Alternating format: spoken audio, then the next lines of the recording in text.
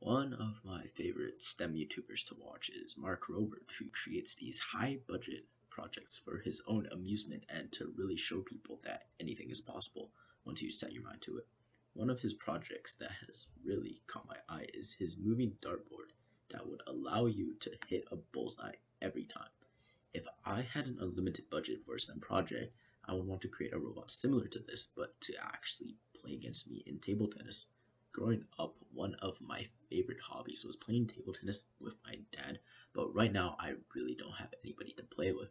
The robot I want to build would be able to mimic the movements of a human being and to generate spin to the ping pong ball just like a human being. Furthermore, this robot would have sensors to detect my actual movements and a high-speed motor-powered arm to quickly detect where the ball would go and to counter it in the most efficient way possible. This would really require a lot of coding and technology, but with an unlimited budget, I believe it would be possible and honestly awesome to play against.